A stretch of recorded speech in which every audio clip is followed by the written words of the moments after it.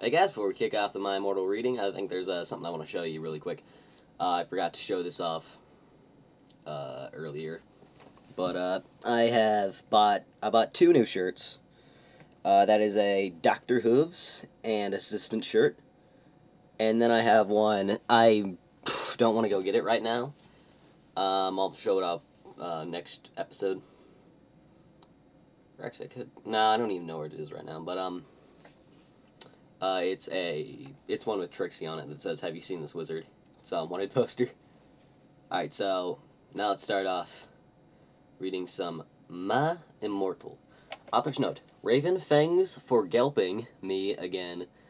Suri attack postra of Gerard, but that guy is such a fokin six bomb. Preps stop flamiging. Vampire and I ran up the stairs looking for Dumbledore. We were so scared. Dumbledore, Dumbledore, we both yelled. Dumbledore came there. What is it that you want now, you despicable snobs? He asked angrily. Voldemort has Draco, we shouted at the same time. He laughed in an evil voice. No, don't.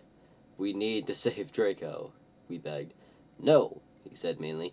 I don't give a darn what Voldemort does to Draco, not after how much he misbehaved in school, especially with you, Ebony, he said while he frowned, looking at me. Besides, I never liked him that much anyway. Then he walked away. Vampire started crying. I already read this. Yeah, I already read this, didn't I? Oh, well, I'll finish it. Vampire started crying. My Draco, he moaned. Author's note: Don't you thick gay guys lick so hot. It's okay.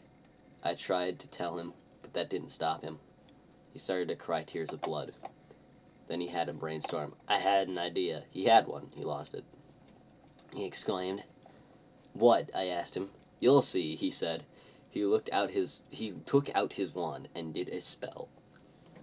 Then, suddenly, we were in Voldemort's lair. He could do that this whole time, and he just thought of it. We ran in with our wands out just as we heard a croon voice say, Allah Kadabra.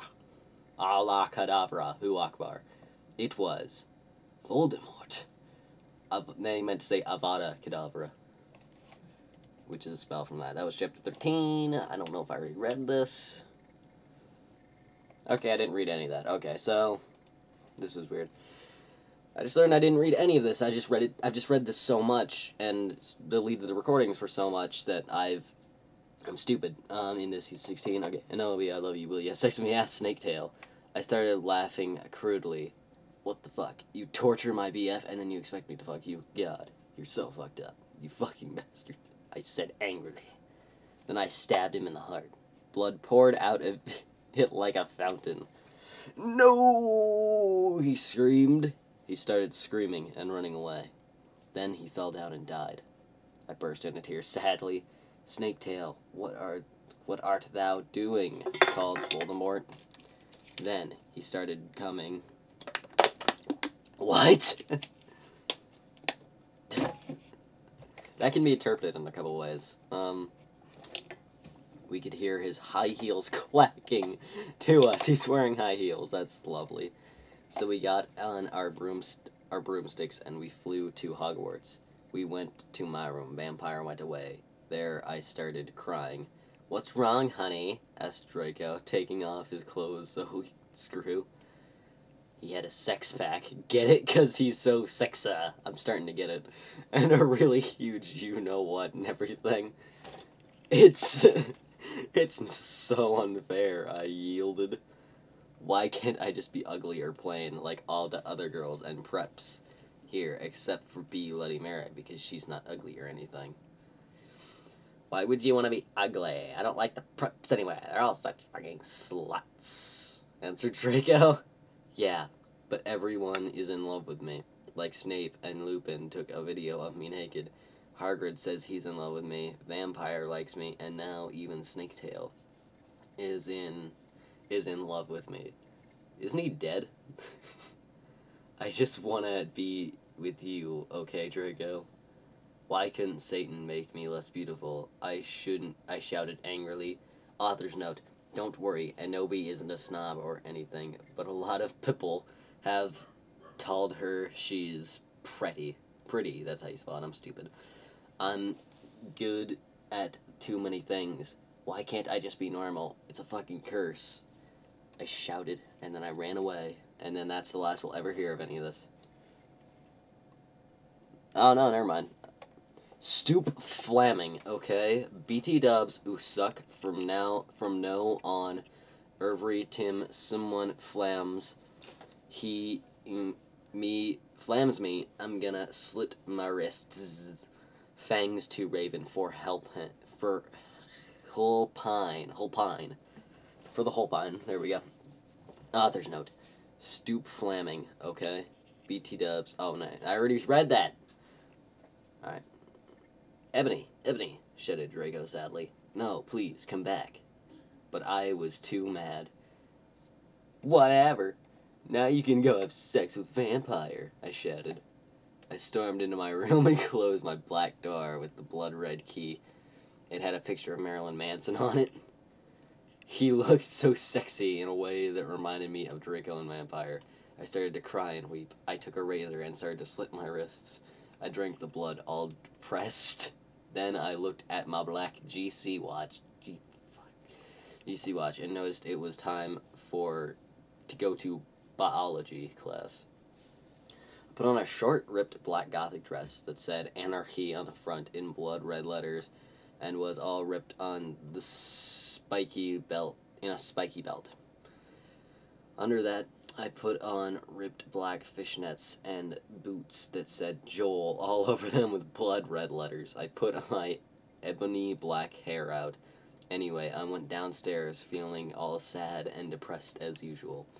I did some advanced biology work. I started turning a bloody pentagram into a black guitar. I've read all this before! Suddenly the guitar turned to Draco. Anobi, I love you, he shouted. Did I already read this? I swear I haven't read any of this. I was turning a blank.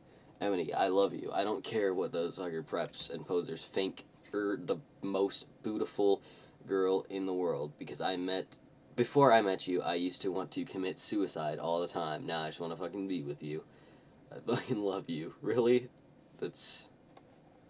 Then he started singing "Duh Chronicles of Life and Death."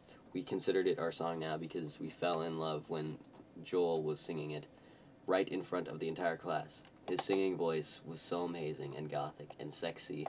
Sexy with 2 X's. Like a cross between... Great.